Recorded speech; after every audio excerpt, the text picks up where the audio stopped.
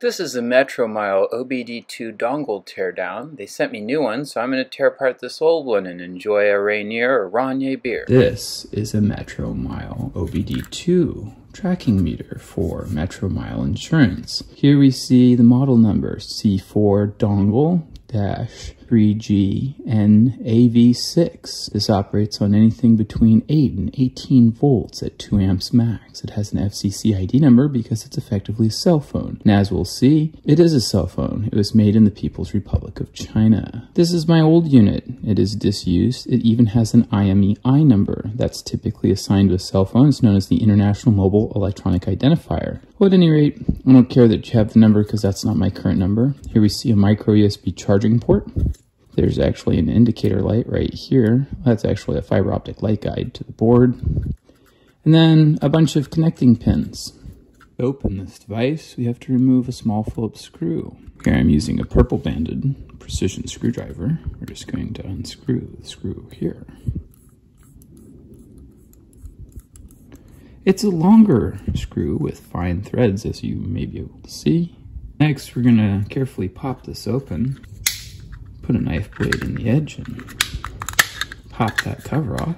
Once we're inside, you can see a 3.7 volt, 450 milliamp hour Howell R11 battery, 1.67 watt hours. That's the number you get if you multiply 0.45 by 3.7, the nominal voltage of this pack.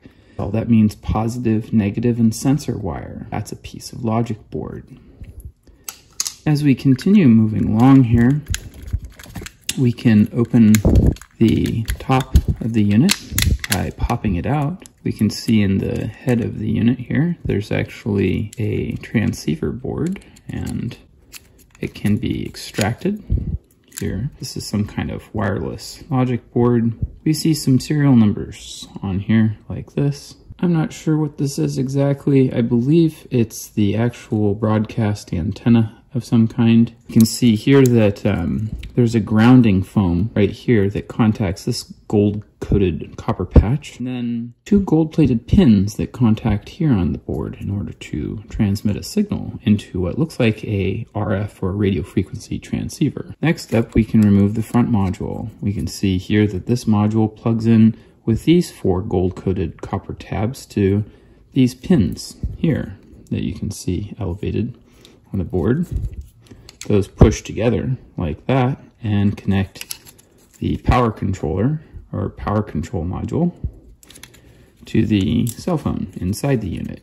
Now you can open this further here, and I found the easiest way to do this is to hold these tabs like this and pull the unit straight out the end. Here we can see a stacked logic board. We have something called a blocks model SARA-U260. This also has an IMEI number. This is effectively a cell phone. We can see some capacitors, inductors, resistors, very high power devices here. In the housing, there's 3 pins connected to these antennas that are laminated on the inside of the housing. There's another further model number in there, MAT0061AD, with a MIDI control number and an OBD version 6 3G ANT controller. There's a bunch of text on this board too. I don't know if any of this means anything to you. It's a Type S694VO E99006-1745. I imagine this has to do with the components.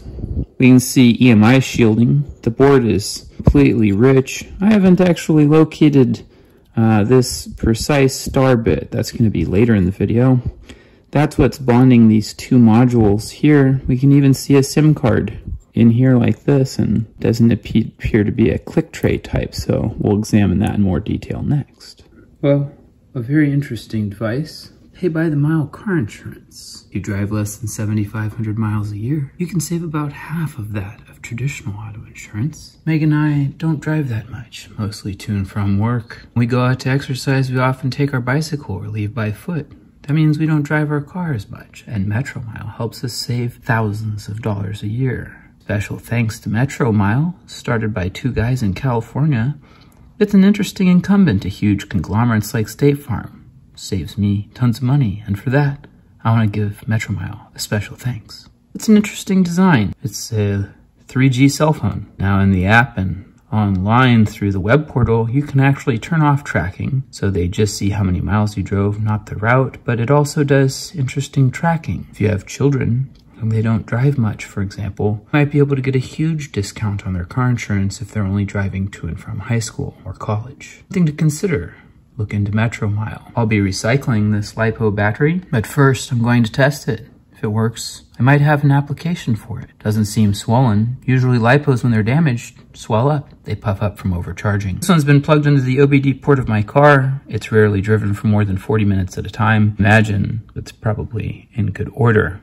It's a couple years old. We'll see. I have a Cadex 7000 series at work. Since I work at Batteries Plus, I can pop it on there and give it an analysis, see what the residual capacity is. As for the rest of this jazz, I still have to find the tool to open this up. My sheer and utter amazement, this Kirkland screwdriver kit comes with the precise heck bit I need to undo the screw on that corner. These are the other bits that come from inside the handle. My mother-in-law gave this tool to me a few years ago, knowing that I'm a device repair tech. And wow, it actually came in handy today. Thanks, Janet. I'm going to use this tiny screwdriver here to unscrew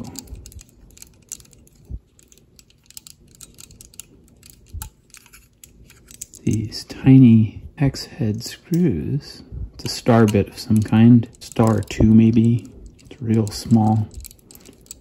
I'm flabbergasted that this little kit contains the correct X bit.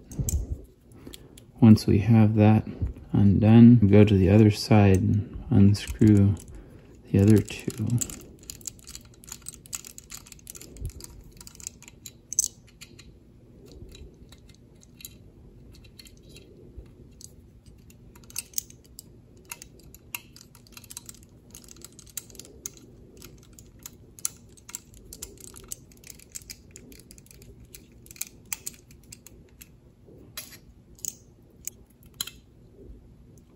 There we have it. There's a push-fit multi-pin connector in here. And there's a SIM card. We can slide it out just like that. We see it's one of the old style SIMs. It's got 3 different sizes, the small, medium, and large. These are effectively old cell phone parts, probably purchased at a discount. Interestingly more, we can see that the inside EMI shield is actually hollow, and that we've got all kinds of analog RF circuitry happening in here. On the adjacent board, we've got dual stack board with EMI shields on both sides. It's going to be the subject of defeating the soldered enclosure, maybe in another video, since that will require using a soldering iron, something I'm currently not set up for. Well, for now, that is the inside of the Metromile unit. You've seen it all. Thanks again for watching.